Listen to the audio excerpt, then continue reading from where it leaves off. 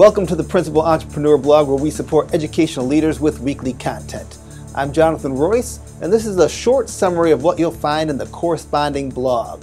Top 4 ways to save yourself time as a building leader. As principals, we support our students and staff, budgets, and everything else in between, but rarely do we protect our time with the same vigilance. As building leaders, time is always in short supply because we just give it away. Being efficient with our tasks creates the opportunity for us to have more time to focus on our goals that actually have a chance of moving our schools forward. Summer, when we may have more time, is the perfect opportunity to reflect on the best way to protect your time and how to spend it. These 4 ways to save time are strategies we can add to our toolbox. Number 1, skip the non-essentials. Number 2, keep focused on your mission. Number 3, implement multiple time-saving strategies. And number 4, take time for yourself.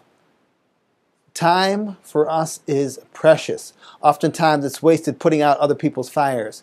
By managing our personal time consistently, we can find more time to focus on quality work. What are some other ways that you save time? Share your strategies in the corresponding blog on the comment section of Top 4 Ways to Save Time as a Building Leader. There you will also find an in-depth description of the 4 strategies that I just mentioned.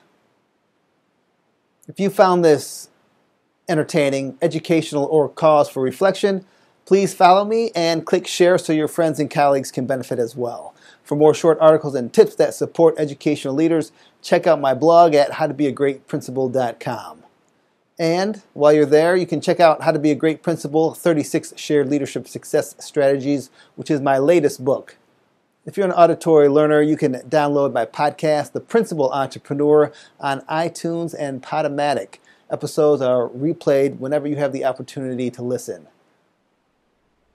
Finally, I'm part of a group of supportive principals. You can join our private Facebook group, aptly titled The Principal Entrepreneur.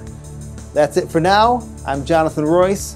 Thanks for watching, thanks for listening, and thanks for reading.